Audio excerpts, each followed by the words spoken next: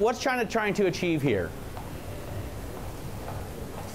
It's really part of the country's just ongoing effort to de-risk the financial system.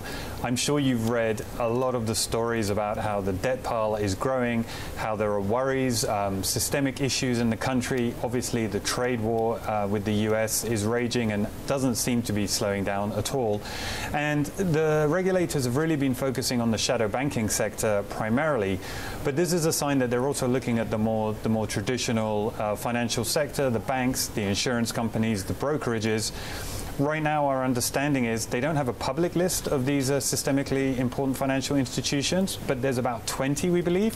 What they're doing is they're drawing up a short list of at least 50 that they're going to look at, and they're going to judge from those institutions to see which ones should be designated as SIFIs.